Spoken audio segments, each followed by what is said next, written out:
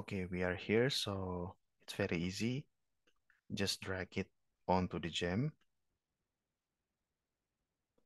and let gem calculate it for us.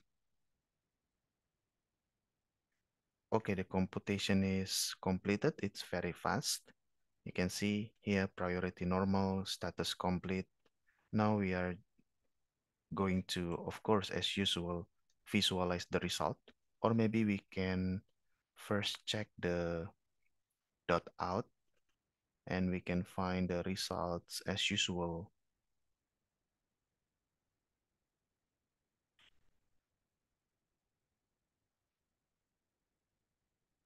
Okay, let's find the result like this, right? And we can also compare it with, the result in finite case.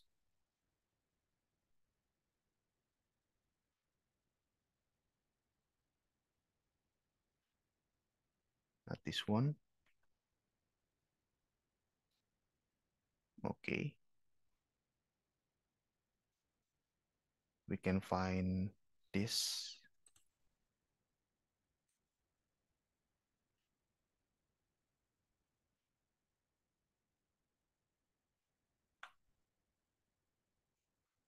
Okay.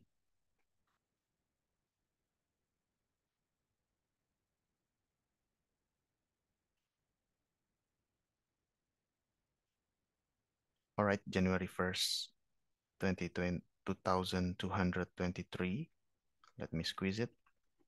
So we can compare it with, this one is for limited case, limited aquifer.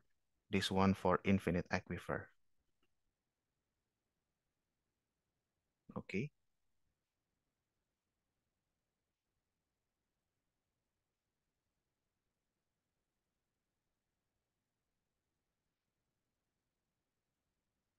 Okay, now, yeah, you can see the difference.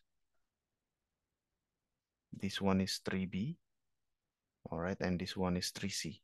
This one for finite, this one is infinite.